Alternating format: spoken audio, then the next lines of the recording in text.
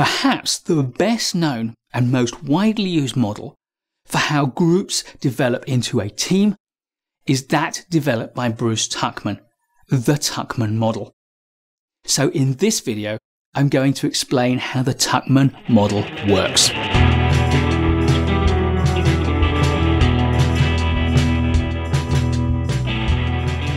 The Tuckman model was developed in the 1960s by Bruce Tuckman and then further refined in collaboration with Mary Ann Jensen in the 1970s.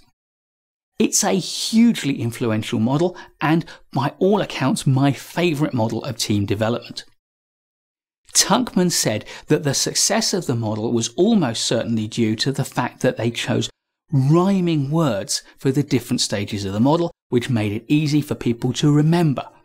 And whilst I think there is definitely something in that, I would also say that the Tuckman model is almost the perfect model in that it strikes the ideal balance between simplicity and sophistication.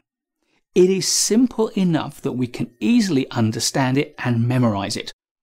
There aren't huge numbers of stages and components that make it complex to understand. But on the other hand, there is enough in it that it carries the sort of sophistication and subtlety that we need to explain a broad range of experiences and to accurately predict what will happen in many cases. Model building is difficult. Getting that balance between simplicity and sophistication is hard. But Tuckman has hit the nail on the head. So let's have a look at Tuckman's model, which some people call the orming model. And you'll know why when you hear the names of the stages. And that first stage is the forming stage. The forming stage is when the team first comes together. At that stage, they are not a team. They're just a group of people who don't know one another or who may know one another a bit. So at this early stage, what people will do is try to get to know one another. They will ask each other simple questions. Their conversation will be at a superficial level. What they're trying to do is to get some measure of each other and to get a sense of where they have things in common. What the team will really want to do is to get on with some work. So your job in leading the team is to keep them active, and in doing the work, they will start to get to know one another. But of course, once people start to get to know one another, personalities will start to emerge. At the early stages, we're kind of suppressing elements of our personality because we want to see how it fits in with other people. But as we feel more confident, our desire to fit in is exceeded by our desire to be true to ourselves. Some people, of course, will push for a dominant role within the group. They will try to assert themselves. Others will be less confident, less assertive, and will be looking for a niche. They'll be looking for allies with whom they can get on, and also roles that they can feel comfortable in. You will find that this is the stage where people start to argue. They will argue with the tasks they are set, they will argue with the leadership they receive, and they will argue with one another. This is the stage that Tuckman called the storming stage. It is intensely psychological. The team has moved from a very low level of confidence to enough confidence to assert itself. And yet still they are not completely comfortable with the work that they need to do. But this intensely psychological, emotional stage is draining on people, and eventually they will settle down. People will start to feel that they've got a place in the group. And once they feel they've got a place in the group, they can retreat into getting their work done. So the next stage, which Tuckman called the norming stage, can be highly productive. What we tend to find in the norming stage is people settling down and getting on with their work. In the background, people are also trying to find ways of working with one another. The team will move towards a consensus of the kind of behaviours that work for it. And this is what psychologists call norming. They are finding norms of behaviour, patterns of working which work for the team. If your leadership is effective, then you can move the team on from the norming stage to the final stage of Tuckman's original model, and that's the performing stage. If people have found good ways to work with one another and they have started to build good relationships, then they can start to help one another. They can provide creative input, support in problem solving, guidance, support with difficulties as well. And that means the team will work as one. They will start to collaborate. They will be working on their shared goal together. And now the level of performance of the team will take a jump. If you've ever worked in a team where it has been a joy to be part of that team, even though the other members of the team may not be your best friends, you felt that you were achieving great things together.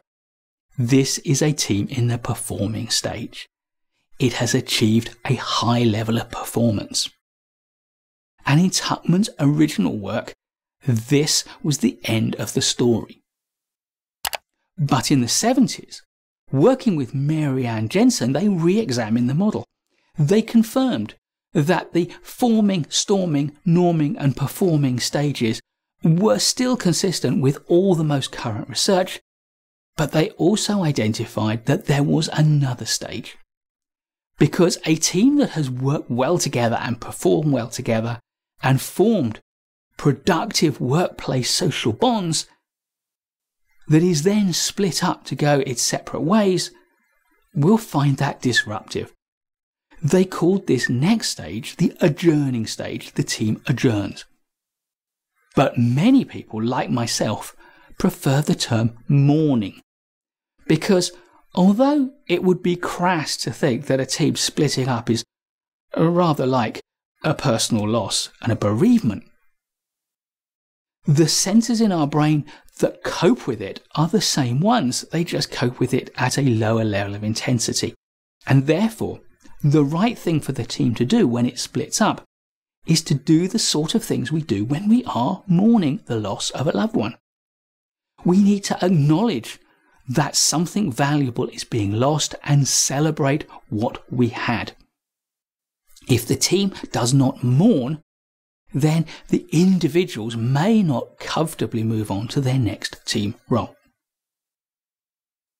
Now, in the 1990s, I worked on a lot of teams on a lot of projects in different organisations. And I saw the Tuckman model play out. I saw the forming, storming, norming, performing and mourning stages all play out in my experience. However, I also observed that something else happens sometimes. The team would be working well. It would be in the performing stage. Then one or two people would leave. New people would come in. Or maybe the same team would be retasked from this job to another job. And strangely, this high-performing team stopped performing as well, at least for a while.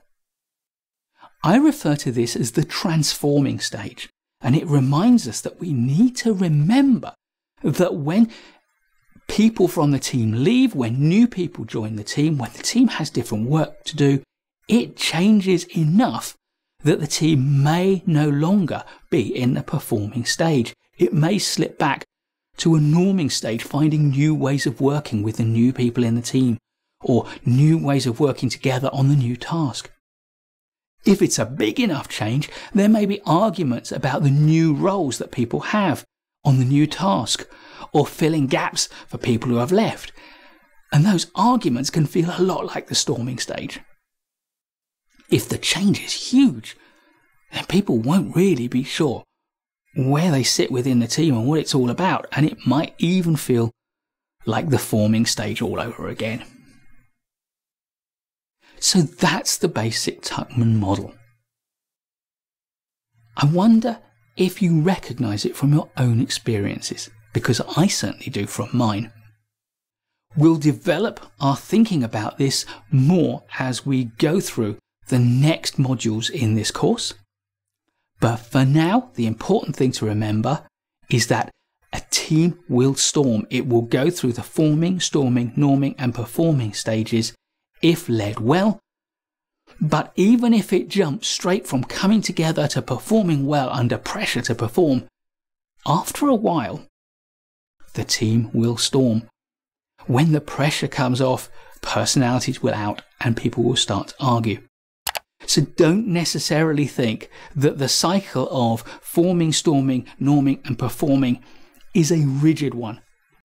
The Tuckman model is a hugely flexible model, and it's one that I believe every manager should know, should understand, and be able to call to mind when they are working with a group that needs to develop into a team. Please do give us a thumbs up if you like this video. There's loads more great management courses content to come, so please subscribe to our channel and hit the bell so you don't miss any of it. I look forward to seeing you in the next video, and in the meantime, keep learning.